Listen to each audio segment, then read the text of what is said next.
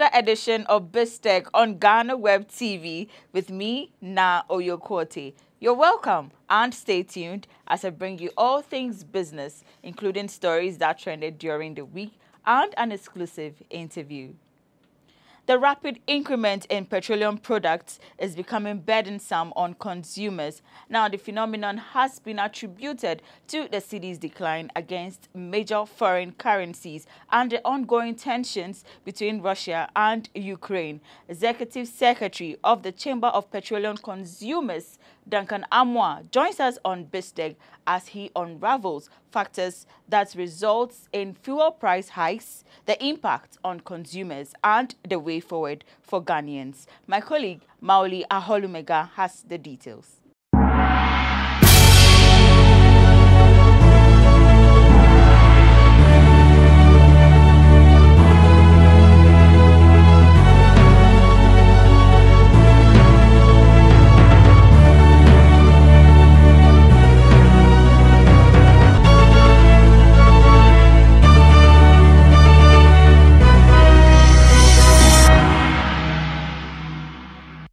Prices of petroleum products are expected to increase significantly in the second pricing window for March this year. The move is expected to impact on consumers as well as increase the cost of living in the country. But why has there been a persistent hike in the prices of petroleum products from the beginning of 2022? We unpack this through a conversation with an expert from the petroleum sector. Before I introduce my guest on this week's edition of BizTech, I'll take a quick break and we'll be right back. My name is Maoli Aholumega.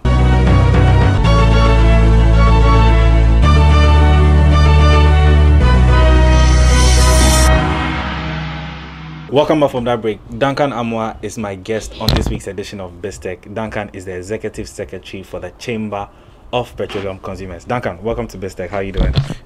Very well. And you? I'm doing very well. Good to see you. It's been a while. I would have said good to see you. I'm happy to see you, but I'm not happy. Why are you not happy?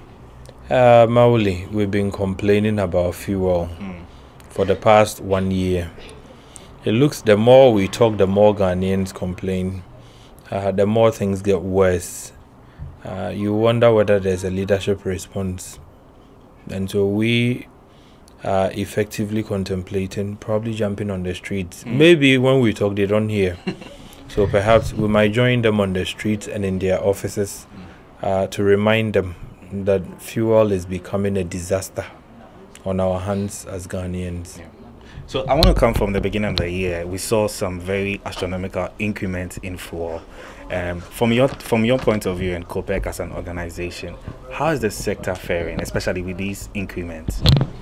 You see, everybody has their challenge currently. What you find with the BDCs is that the monies that they have invested, their financing, is dwindling by the day. Again, if they also have financing partners, the banks that provide LCs and all, where they take credit to do their importations, you're also jeopardizing the banks, because if there's a default, the banks would now have to probably go find the monies elsewhere. Then you come to the OMCs. They also complain bitterly that the prices you see at the pumps are suppressed prices. If they were quoting the actual prices that they should sell the products, we probably would have crossed the 9 cedi mark by now. Probably 10, 11, 12. But because of competition, they are also undercutting themselves. So the OMC wing is suffering, BDC is complaining. It doesn't end there. You come to the consumer point, the trotro drivers are nonetheless happy. I've just received an indication that they even want to increase transport fares further. If you go around the country, you would not find a single Ghanaian who would commend authorities for the kind of prices we are seeing at the pumps. When you talk, others will want to make political, capital of it and say whatever they want to say. But the truth be told, the pump numbers, no matter how you rationalize, make excuses, justify, and talk, all the political grammar, the pump prices would effectively expose you, because We seem not to be doing anything. And for the first time since I got to know how to write my name, we are smuggling fuel from Togo now into Ghana because Togo is able to give better pricing than Ghana does. It is not good. But Clearly. Is that a sustainable move? Especially because some will also argue that the cedi is also struggling against other major trading currencies. We also have the Russia-Ukraine crisis as well. Do you think this is sustainable, that we have to go to Togo to sort of purchase fuel? Well, we are not going to Togo to purchase. I'm saying they are rather smuggling petrol now from Togo into Ghana because your prices are higher. So if somebody gets the yellow gallon and is able to move it into the country, he's probably going to gain. What we are witnessing currently is multifaceted. You have the geopolitical, the global dynamics at play, and then you also have your local influences also squeezing us. You cannot do much about Russia and Ukraine. It's not within your domain. But you had safety nets that envisioned such times happening. And that is why the first president of Ghana, Osagyefo Dr. Kwame Nkrumah, thought it wise to put up a refinery because he had seen from the Volta Basin and the other geological seismics that had been done that Ghana was sitting on commercial oil. So he put up a refinery and said, when Ghana is able to get oil, we can refine for our people. Now, post 2010, when we started commercial production of oil, our refinery has never been better. So one of the safety nets that could have given you fuel security, your local refinery, now that you are producing oil in commercial quantities, is down, is out completely. This was one of the single investments that contributed so much to Ghana's GDP. I'm talking of the 1998-99 era. TOR alone was contributing almost 5% to what Ghana's GDP was at the time. As we speak, it's contributing 0 because it's shut down. You also have a lot of very good engineers in there who could turn things around, but the politics of us would not allow that institution to work. So we prefer rather to take our crude outside, get a refinery outside to refine, and then we go for a cargo or a vessel to bring it back to Ghana as refined products. You are creating jobs for those refineries. You are creating wealth for those economies. You are changing your cedi to dollar to go and bring the finished product. Your refinery is down. So that safety net is off. In the 90s, we also thought, okay, why not build an Oklahoma cushioning type of buffer called BUST that could hold finished products, not crude, so that when there's crisis out there, we cannot probably be able to bring products. BUST will have strategic stocks to let the people be able to go about their day-to-day. As we speak, BUST doesn't also seem to have a liter of strategic stock that they could put onto the market when Russia, Ukraine gets worse or get, super bad. So those safety nets are down. And so whatever geopolitical activities occur out there, the trotro driver in Ghana has to pay for it. This is not sustainable. And we think that the earlier our leaders wake up to the reality, the pump prices keep exposing them by the day, but they simply want to just pretend nothing is happening. Russia, Ukraine is costing your trotro driver to pay more for fuel. It means that you fail to plan for them. Okay. All right, Duncan, I'll just take a quick break and then we'll be right back. Yeah, so I've been speaking with Duncan Amoah. He's the Executive Secretary for the Chamber of Petroleum Consumers. And we've been talking about the Ghana's petroleum sector and the increasing hike in petroleum prices. I'll take a quick break and we'll be right back.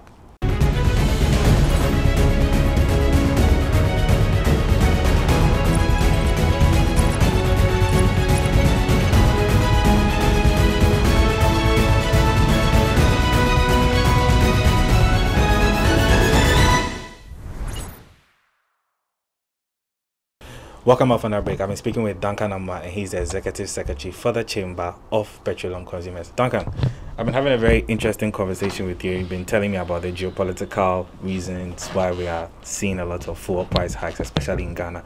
Now, I want to come down back home. There have been some calls that we should remove some petroleum taxes. What is COPEC's view on that? We've sent memos and proposition papers to that effect. Nothing has been done. When you move from the geopolitical factors, the local influences, one of the key ones happens to be the taxes. And then, of course, the cedi's performance to the dollar. If you look at the levels of taxes, not sustainable. You have finance ministers given blank check by Parliament to slap taxes on petrol as and when they will. And so one finance minister comes, says, I need revenue. The lowest hanging fruit is petrol. They slap taxes. When they are leaving, they don't take out the taxes. So they leave. Another one comes, he needs money. He also slap taxes. And that informs the 13, 14 items that constitute the price build-up. Largely tax A, tax B, tax C. Some of them were actually introduced to serve as, a gap, a revenue gap, for government, because our crude that we export, we expected around 55, it had dropped to about 30. So there was some gap created. We introduced taxes so that government can be able to realize their target. As we speak, the reverse is the case, yet those taxes are still being charged. The special petroleum tax. You have stabilization and recovery levy. You want to stabilize prices for me when world market prices get bad or bullish. Now it's bad. You are still charging me 16 pesos, 14 pesos to stabilize fuel prices. When I ask what you're doing with the money, then they tell you premix. If you need money to subsidize for premix, go back to Parliament and say premix subsidy. 3 pesos, 5 pesos, then we know we are paying 3 pesos for premix. But don't collect 16 pesos in the name of stabilization and recovery. When we ask, you said you are using it for premix. That is untenable. Completely untenable. And so whilst we're looking at Russia, Ukraine as some of the contributing factors to why fuel price is so high and is still going higher, the local influences, especially the cedi and the taxes, which is within our domain and control, is what most Ghanaians are looking up to authorities to do something about. Because Russia, Ukraine, you can't stop them. But you can put in measures to ensure your city performs well. You can also put in measures to ensure that as crude prices rise, as cost of finished products also escalate, you can at least decelerate on the taxes a bit. But you talk, they won't probably do anything about it. So then the fanatics will come and make excuses. And then you go to the pumps, it's gone up again.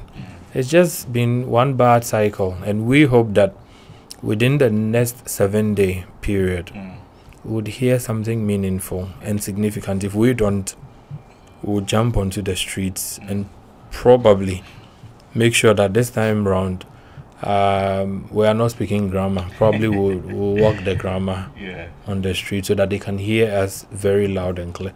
Petrol is too high for Ghanaian pockets currently. Yeah, Duncan, so finally, there have been some calls for the Tema Oil Refinery to be given some strategic partnership in terms of to help it, revamp its operations. Finally, just your final take. What are your views on that, and where do you think this form of strategic partnership, where do you see it going? You see, you cannot be an oil producing country only to export everything you produce with no strategy or plan in place to also serve your local market. What Tor would have done to the Ghanaian market would be to provide the fuel security we need. But due to our unnecessary politicking, TOR is on its knees. It cannot work. Ghanaians are still paying for TOR debt since 2003. We are paying. Yeah. We are not putting in the right investments. We are not able to upgrade their tools, plant, and equipment. So, what you put in, you are lucky to get it out in same quantity. You probably make losses. We are not putting in any investment. It is still a viable, asset. If the government doesn't have the resource to put in immediately or inject, sell TOR for $1, like others have said, so that a strategic investor can put in the needed resources, can be given the free hand to work or operate, and ensure that TOR is run as an economically viable concern, not an arm of, our politicking that allows us to flood the place with 800 people when 150 can sustain operations, not when we are appointing people simply because of a political reasoning, but they should come with the wherewithal, the competence, and KPIs that we can measure and hold them to. If you do these things, you will be able to revamp TOR. And I have said refineries are profitable. It is the only reason people are building new ones like the Dangote refinery. They are injecting so much because they know it would not only serve the country, but it would also create a certain economy around it. All right. Duncan, thank you very much. And so I've been speaking with Duncan Amoah, and he's the Executive Secretary for the Chamber of Petroleum Consumers, and we've been talking about the petroleum sector and the persistent hikes in petroleum products across the country. He's been my guest on this week's edition of BizTech. Many thanks for watching. My name is Maoli Aholimeka.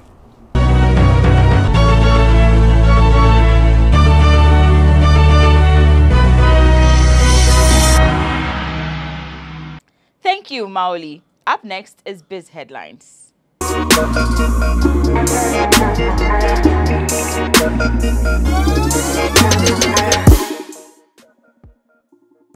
On to our first story on the cedi's performance. Now, the Ghana cedi has passed the 8 cedi mark to sell at 8 cedis 12 pesos. This is according to AfriSwap. The cedi is, however, trading against the dollar at a buying price of 7 cedis 94 pesos, whilst the British pound is selling at 10 cedis 17 pesos and buying at 10 cedis 17 pesos. The euro is also at 8 cedis 33 pesos and buying at 8 cedis 53 pesos as at the time of filing this report. Meanwhile, there have been calls on the government to take actions to stabilize the cedi against other major trading currencies. The Importers and Exporters Association has also called on the government to peg the cedi at a fixed rate, as it says the constant increase is affecting the price of imports. The price of eggs sold in the country has witnessed a 10% increment effective March 14, 2022, according to the Poultry Farmers Association of Ghana. This will mean consumers will now purchase a crate of eggs between 27 Ghana cedis and 35 Ghana cedis, depending on the size and location of purchase. National President of the association, Napoleon Agyemang, in an interview said the increment is due to the high cost of poultry feed and medication for day-old chicks also going up. On the redevelopment of the Ghana Trade Fair site, the company has signed a memorandum of understanding with Singapore-based developer Stella Holding Limited. According to reports, Stella Holding Limited will see to the injection of $1 billion sourced by the firm for the redevelopment of the trade fair site in Accra. Chairman of the Ghana Trade Fair, Dr. Daniel Macaulay, delivering brief remarks after the signing ceremony, said Stella Holding Limited will establish a joint venture company for the development of a 65-acre of the 140-acre large trade fair site. This is great news for Ghana, the people of La, and the African continent as a whole. The COVID-19 pandemic dealt a big blow to our plans as investors cooled off. So, we are happy to get back fully on track with such serious group of credible investors as well. Minister of Information, Kojo Oppong Nkrumah, has said government has been engaging in discussions aimed at easing COVID-19 induced land border restrictions and measures to mitigate escalating fuel price hikes. According to him, President Nana Addo Dankwa Akufo-Addo has in the past 2 days been engaging relevant stakeholders in a bid to mitigate the situation, which is having an effect on livelihood and businesses. In a tweet posted on Thursday, March 17, 2022, the Information Minister wrote, "Yesterday and today at N. Akufo-Addo has been engaged in meetings in preparation to announce easing of restrictions at our borders and tackling escalating fuel prices." On ECG disconnections, the Electricity Company of Ghana has disconnected power supply to the Ghana Airports Company Limited over debts owed to the tune of 49 million Ghana cedis. According to ECG, the debts have been accumulated over the years. ECG's task force embarked on this exercise as part of measures to address power challenges and errant customers. It is, however, worth noting that this disruption of power at the airport does not affect travels and other businesses at the terminals. To our final story on the Ghanaian economy, Professor Stephen Adai, a former chairman of the Ghana Revenue Authority, has urged the government to reduce its expenditure in order to save the economy. According to him, the only way to salvage the economy, which is facing some challenges, is through a reduction in the earnings of government appointees and other Article 71 office holders. Professor Adai said in an interview that a reduction in expenditure will help the government to mobilize funds and address some pertinent issues in the country. He explained, why should a country like Ghana have about 4 or 5 ministries of transports? It's incredible. In other countries, we have one minister and then we have technical heads of these institutions. So we can reduce the size of government. Actually, under this circumstance, I think that the executives and other things must have a pay cut. Maybe 25% will do.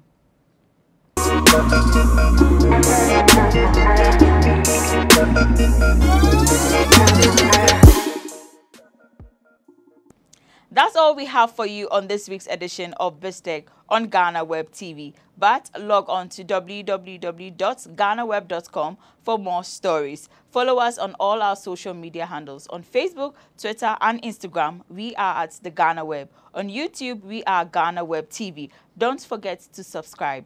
Thanks for joining. My name is Na Oyo Kwote. Have a great weekend.